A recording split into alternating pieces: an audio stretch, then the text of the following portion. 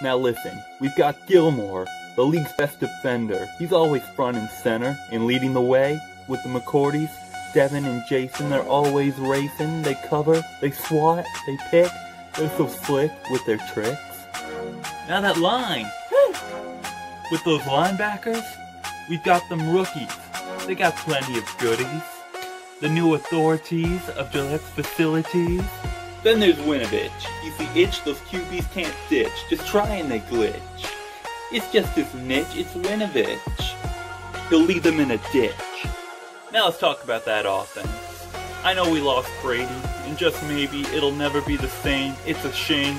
See you in the Hall of Fame. But never fear, Cam is here. So just forget Trevor Lawrence. The Superman, Cam's the man. He's top of the clan, you know Belichick always got a plan. And plus, Andrews is back, so no more O-line sacks, no more Newhouse hacks.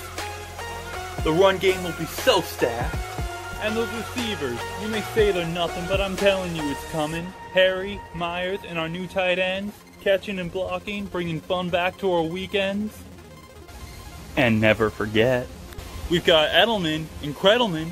He's scoring touchdowns on his regimen, never quit, got that grit, big and lit, that's benefit.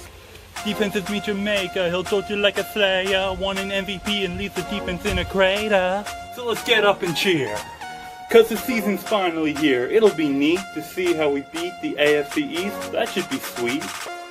So let's see that starting 11, cause this is Stairway to 7, and you better watch out, cause the Patriots are coming.